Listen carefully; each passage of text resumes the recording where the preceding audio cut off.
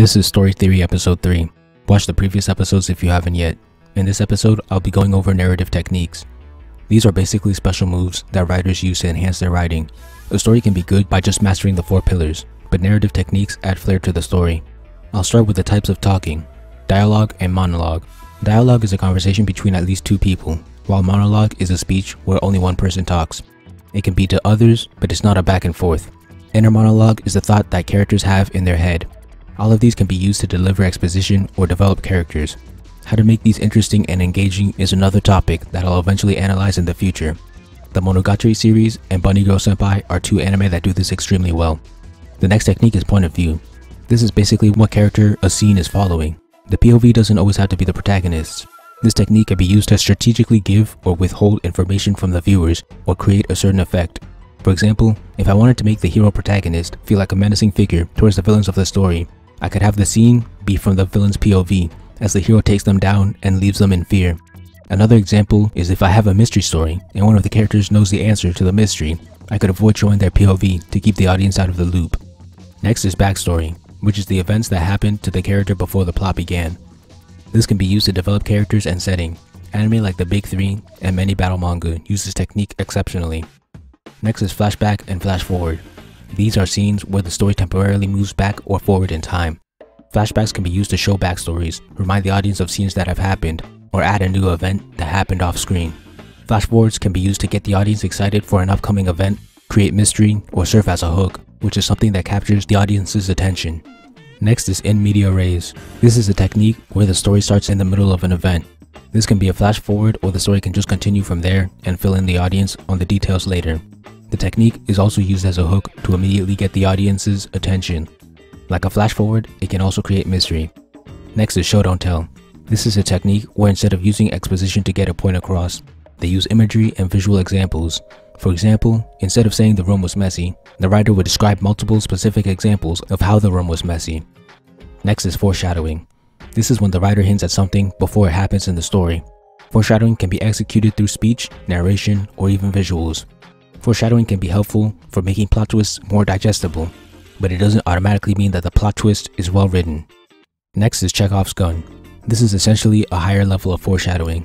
The quote associated with this is, "If in the first act you have hung a pistol on the wall, then in the following one it should be fired, otherwise don't put it there." End quote. This ties into my theory of stories being chains of setups and payoffs. The gun on the wall is the setup, the firing of the gun is the payoff. Using this technique requires planning and foresight in one story and is extremely satisfying to see. Next is red herring. This is basically a foreshadowing fake out. The writer makes it seem like X is being hinted at being Y, but in reality, X is not Y. These are effective distractions and mysteries to keep the audience on their toes and in suspense until you reveal the answer. Next is audience surrogate. This is a character that is in the same position as the audience knowledge-wise. The primary purpose is for delivering exposition. For example, if the story is fantasy or sci-fi, the writer has to explain the setting and the unique functions. So the writer will have an audience surrogate who's as ignorant as the audience and have another character explain everything to them. This is superior to simply expositing with narration because it feels more natural. Next is four-corner opposition. This is a technique defined by John Truby in The Anatomy of Story for building conflict. This is a technique where the protagonist is pitted against the antagonist and secondary opponents. An example from Hamlet is where Hamlet is the hero, Claudius is the main opponent, and Gertrude and Polonius are secondary opponents. Each opponent should use a different way of attacking the hero's greatest weakness. John Truby says to place all characters in conflict with each other. He also says to put the values of all 4 characters in conflict. Think of a cluster of values for each character. Each value has a positive and negative side, which can then be used as a mistake as they fight for what they believe in. For example, determined and aggressive, or honest and insensitive. More advice he has is push the characters to the corners. Make each character be as different as possible. Extend the 4-corner pattern to every level of the story, like institution, family, society, etc. For example, the Iliad has 4-corner opposition within the Greeks and within the world. Seven Samurai has it within the samurai and within the world. A New Hope and Batman Begins are other movies I've seen using this. Next is Deus Ex Machina. This is actually a technique that should be avoided. Oxford defines it as an unexpected power or event saving a seemingly hopeless situation, especially as a contrived plot device in a play or a novel. The reason it should be avoided is because it often goes against my narrative chain method. For recap, a narrative chain is a chain of setups ending with a payoff. All chains belong to one of the 4 pillars of story. I explained this in episode 1, but I only now gave it a name. With a Deus Ex, the solution of the problem usually doesn't stem from one of the several chains being set up. It often comes out of left field. A Deus Ex can be foreshadowed, but that doesn't make it much better. For example, watch my video on JoJo Part 5's ending, where I explain how the stand arrow is a Deus Ex Machina. Next is unreliable narrator. This is self-explanatory. It is a narrator that gives the audience false information. This can be used to sustain mystery and control the amount of correct knowledge that the audience has. Next is juxtaposition and foils. Juxtaposition is defined as the fact of 2 things being seen or placed close together with contrasting effect. This can be done for characters, setting, themes, and even plots. For example, the Soul Society arc and Arrancar arcs in Bleach are juxtaposed, and so are the settings for Soul Society and Hueco Mundo. There are 2 main ways I know how to juxtapose. The first is by having 2 things be complete opposites, which I'll call total juxtaposition. The second is by having 2 things be similar except for one difference, which I'll call minimal juxtaposition. Characters are the main conduit for this technique, and when they are called foils.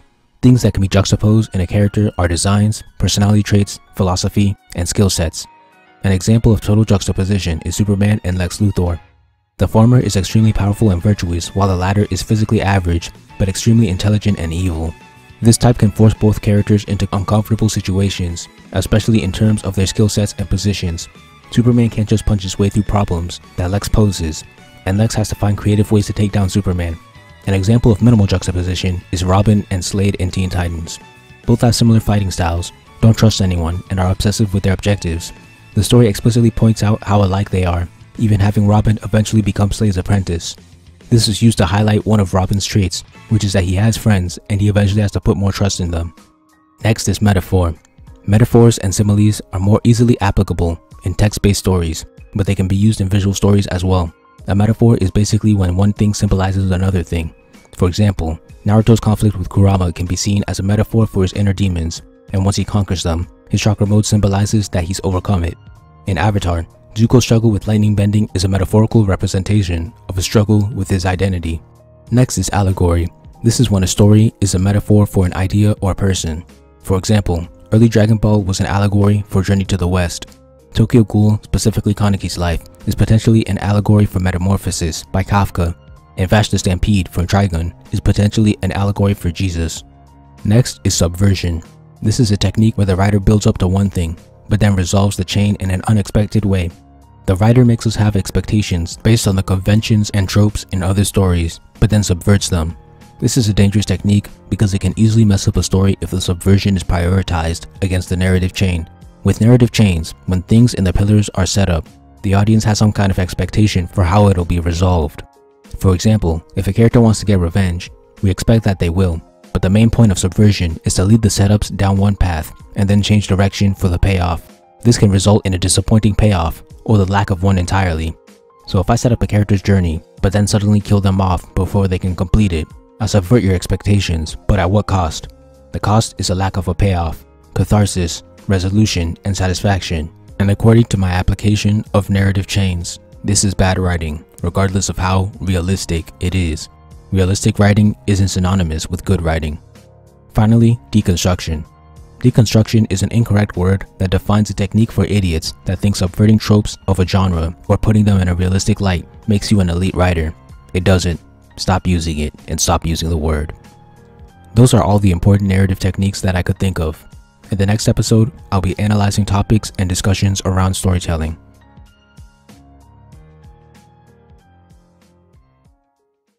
Thank you for watching. Please like, comment, share, subscribe, and help me revolutionize the manga industry by buying my manga and spreading the word. All important links will be in the description.